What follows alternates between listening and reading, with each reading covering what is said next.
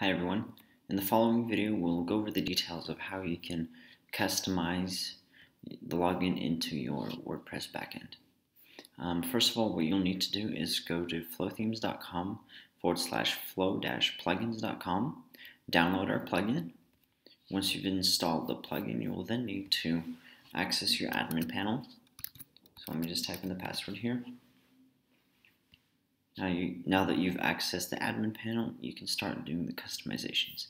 So you click on Custom Login, and here you'll see the areas which can be customized. So these are the text areas that you can customize, and here are the styling options provided to you.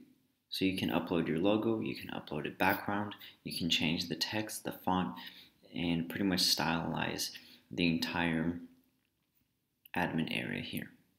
Alright, so let's get started with our welcome text. So it will be welcome Vadim. This is your website. Next off, we want to click here to upload our logo. So here I have the logo that we want to use. So I'll just drag and drop it here. Click on select. My logo has been added.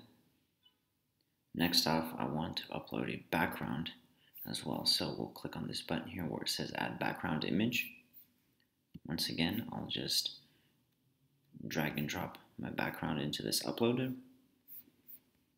Click on select.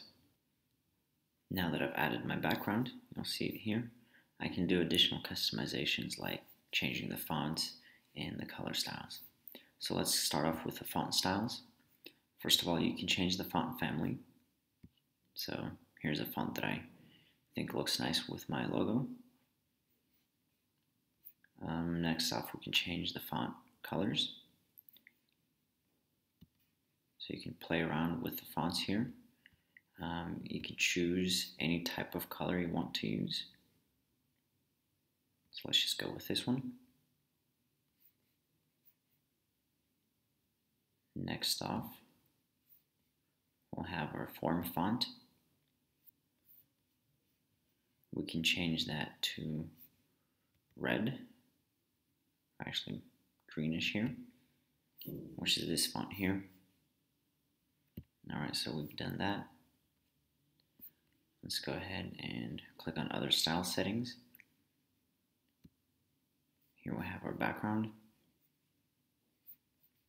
Then we have repeat background image if you have a pattern, for example. Here we have the login box. Transparent fields that can be added. We have the field border. So this will be just added in red, just for visibility.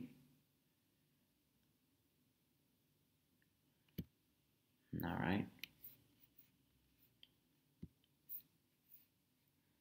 Here we have our button text color. So as you'll see here, this text changes. And if we just go with a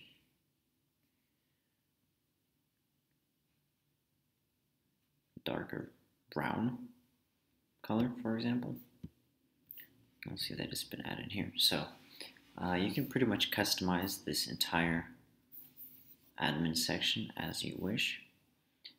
Once you've done all of your customizations, just simply save all of your settings by clicking Save Styles. Alright, so now that you've saved your style, let's go ahead and log out. And now we're logged out completely. And so we'll add our username, admin, we'll type in our password,